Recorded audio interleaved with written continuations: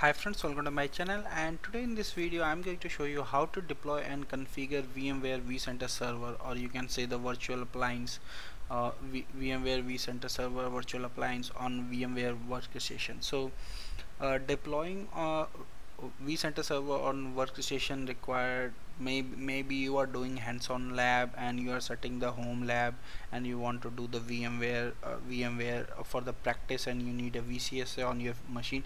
However, you can install the VCSA server, or you can deploy the VCSA server on esxi server itself, which is going to run under your workstation. But I recommend you to, if you are planning to do labs on your physical machine at home and you want to test some features, or wants to do labs on hands-on training for the VMware products and vCenter servers, then I recommend you to go ahead and deploy a VMware vCenter server on workstation itself.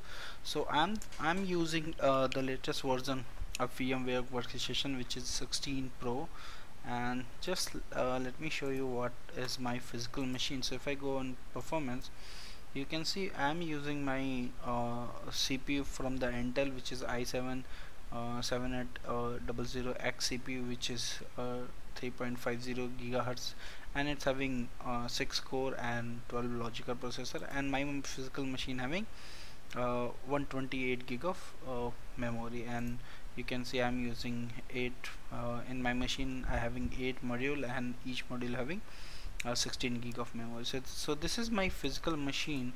Basically, on my physical machine I have installed Windows 10. You can see here Windows 10 Pro.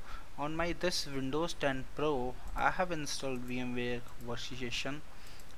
So this is VMware Workstation 16 Pro, you can see here, and this is the build number for workstation. So now we are going to deploy the vCenter server virtual appliance on our VMware Workstation. So if you are like doing the lab and following my videos, like you can say, oh, I have video on vCenter server 7, so VCSA 7 complete training for the data center virtualization. If you are following that video also, and any other other videos where you want to practice the vCenter server, I recommend you to deploy on vCenter server workstation itself, because it's going to give you good performance.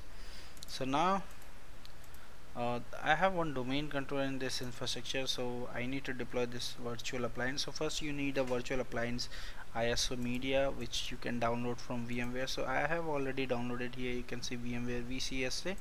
So if I open this, you can see there are multiple you can say folders and files. So I'm looking for VCSA folder, and if you go in VCSA folder, you will see this OVF file. Basically this is, if I go and see the file format for this machine, this is going to be a OVA file basically. So OVA file you can import in your workstation. So I'm going to right click and open with VMware Workstation.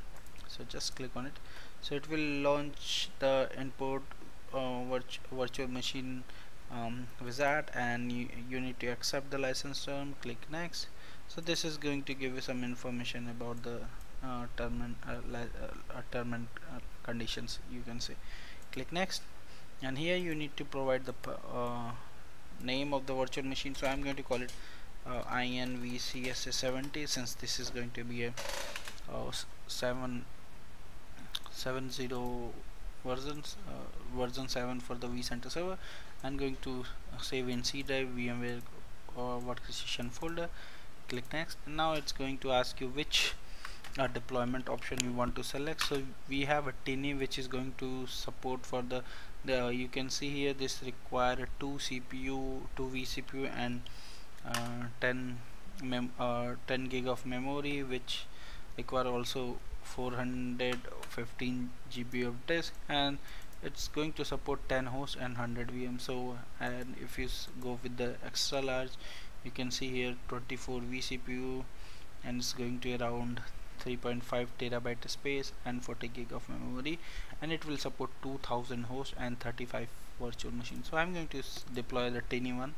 So just click next, and now you need to provide some information like IP address family. So if you take your mouse to a small icon here, it will give you what you need to put. So I'm going to put here IP family IPv4, and the network mode I'm going to give a static static. You can see here you can give DHCP as static, and here you need to provide the IP address. So I'm going to give 192.168.1.120, and suffix, so I'm going to put 255.255.0, and gateway 192.168.1.1. DNS I'm going to give 192.168.1.101, and with comma I'm going to give alternative DNS server, and here you need to give the full qualified name of the machine, or you can say IP address. So I'm going to give full qualified name, so it's going to be IN VCSA 70.labshandson.com, and here on SOS information you need to provide the single sign-on password. So I'm going to type this password, and from the system configuration root, this is going to be appliance root password. So I'm going to type my appliance root password, and upgrade configuration you can ignore this, and miscellaneous customer experience is going to be false, and network properties also here domain name. So I'm going to give it labshandson.com, and domain search path is going to be same. And now you can see here the virtual machine will be powered on after deployment. So this will deploy the virtual machine and also going to power on that particular virtual machine post the deployment. So we need to wait for this deployment to be finished, and once this deployment is finished, the machine is going to be powered on automatically, and we can see machine inside our VMware workstation. So now you can see the machine is powered on, and it's going to do some backend configuration. You can see the configuration is running.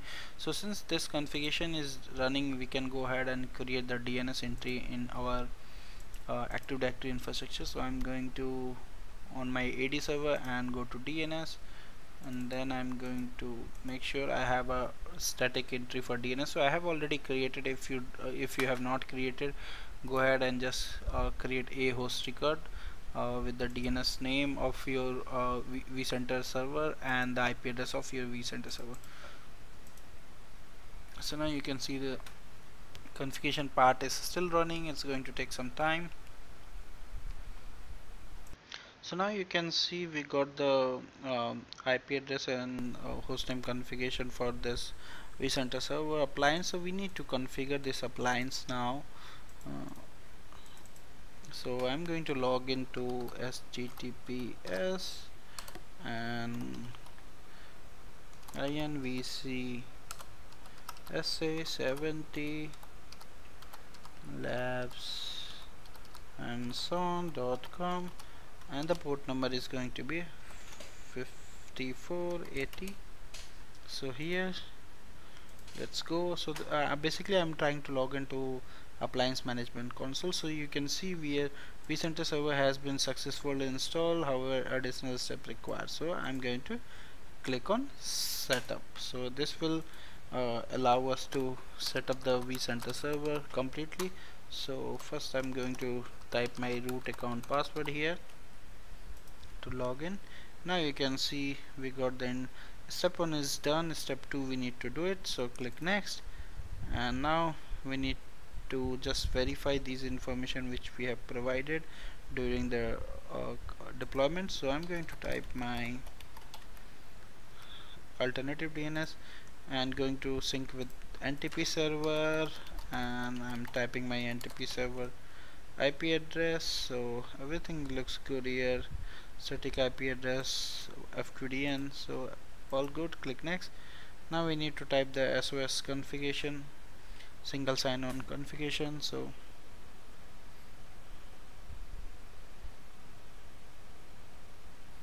just wait for saving the time synchronization, saving the domain.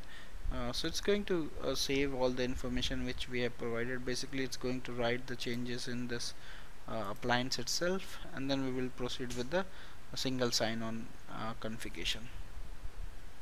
So now you can see we need to type the single sign-on domain name. If you already having, you can go ahead and join this. So I'm going to type here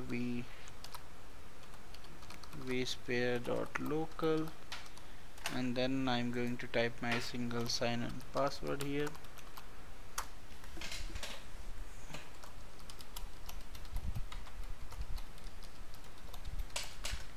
and click next. And now I'm not going to join a customer experience plan. Click next, and everything good. You just need to verify once these all the information, and once you validate everything good, just click on finish.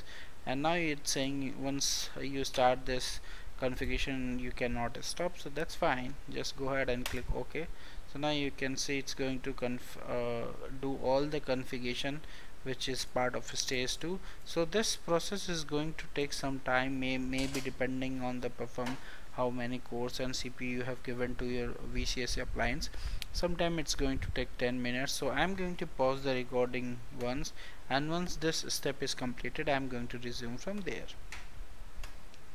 So now you can see in between it's going to lose, might be it's going to lose the network, since it's going to do some reset for network configurations. So we need to reload the page.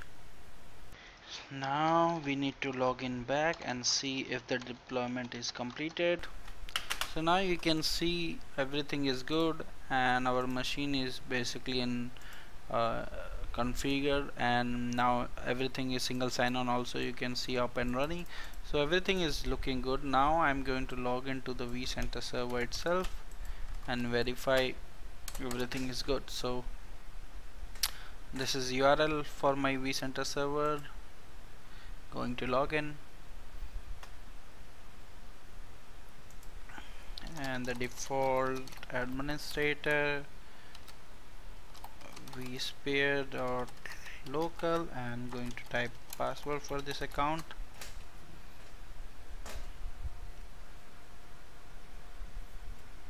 So now you can see the deployment is completed, so all good. So you can see the version and build version for the this vCenter server which we have deployed. So everything is good. So this is all about how to deploy and configure vCenter server appliance or VCSA appliance on VMware Workstation 16, and same way you can deploy on any other workstation if you are using like 14, 15, anything. So thank you for watching, and please subscribe me for more videos, and if you have any query, any question related to this, you can always post me on my given mail IDs. Thank you once again. Bye bye.